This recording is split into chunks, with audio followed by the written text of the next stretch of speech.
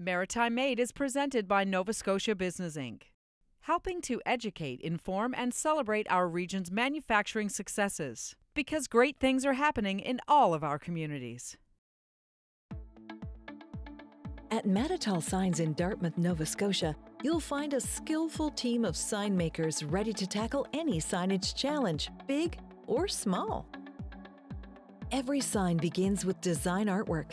Then, CAD drawings are made. Each sign has a set of production worksheets that include all mechanical and build specifications. To begin making an illuminated exterior sign, polycarbonate roll stock is cut on a CNC machine. This will be the face or the front of the sign.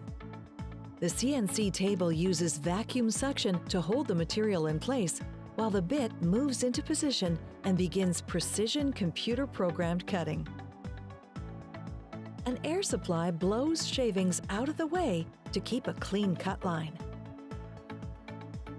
Now the back of the sign is cut. When finished, the shavings are cleaned up and the piece is released from the protective coating. After using air to clean off the surface, the sign technician cleans up the cut edge. Using a deburring tool, he carefully works all the way around the material. Then the packing film is removed from the back.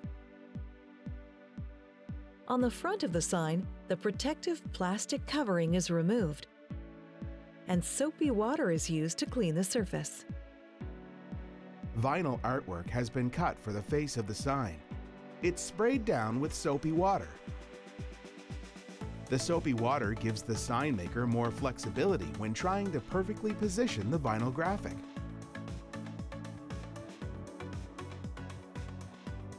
Next, a small squeegee is used to carefully remove any air pockets, taking care to adhere the vinyl to the sign.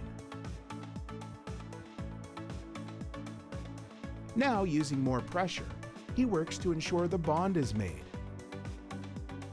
There can be no bubbles between the vinyl and the sign material. Bubbles would appear as dark spots when the sign is illuminated. After sitting for a few minutes, the masking is slowly removed to reveal the graphic.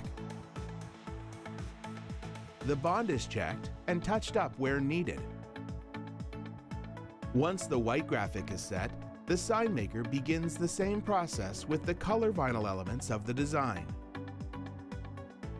Cleaning the surface, carefully positioning the graphic in place, checking alignment, ensuring the bond. Gradually, all the colors in the design are in place and looking good. Vinyl signs made this way last for at least 10 years. This will be a dimensional sign, and a frame or return will provide the depth. A machine called an AccuBend bends the frame into shape. A sign technician loads the digital design file into the bender program and checks the bend points.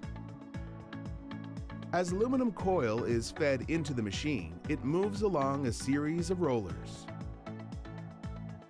The bottom is notched with triangular metal punches.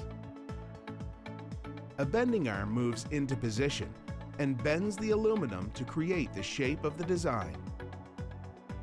The aluminum used is light and durable, and well suited for an exterior sign that will hold up to an Atlantic Canadian winter. Once finished on the bender, it's time to attach the frame to the back of the sign. This is no small task and must be done skillfully by hand. The frame is laid out loosely around the back of the sign. Using rivets, he begins to assemble the sign, attaching the frame or return to the back of the sign.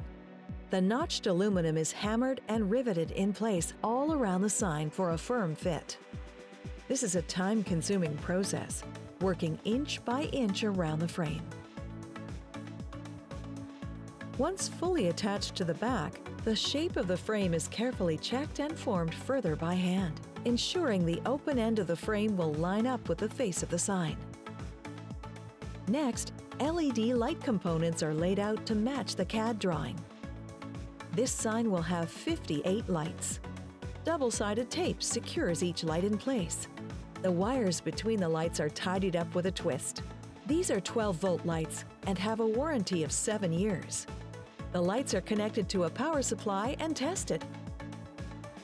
After testing, the lights are siliconed in place. Now it's time to continue work on the face or front of the sign. The sign maker works to shape a plastic aluminum trim. Strong magnets hold the trim in place while he continues working all the way around. A good fit is essential, and when it's ready, it's time for the glue application. First, a thin resin glue is quickly applied. Then a thick weld-on glue finishes the job. The goal of the glue is to ensure a sturdy and complete attachment between the trim and the face. After drying, the magnets are removed and the face of the sign is fitted over the finished frame.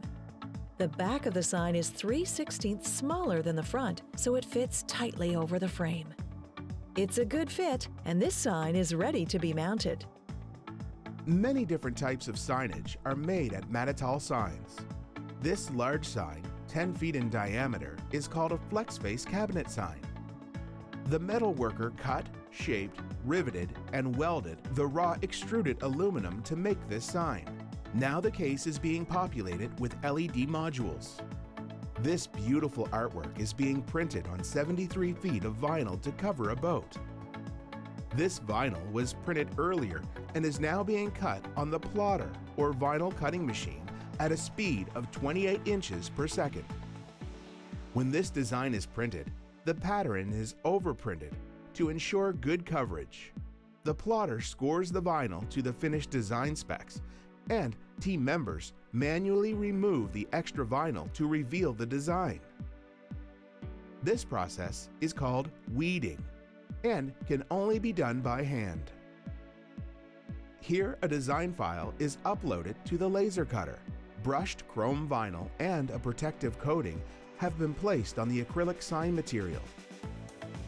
The laser cutter works on an XY axis and is used for cutting and engraving acrylic, wood, metal, and many other materials. It's accurate to 1/100th of a millimeter.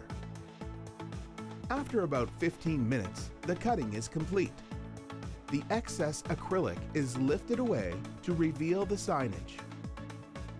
Once the protective coating is removed, the sign will be mounted on an interior wall with double-sided tape. On the flatbed printer, UV lamps dry the ink immediately as the printer heads move back and forth across this large format sign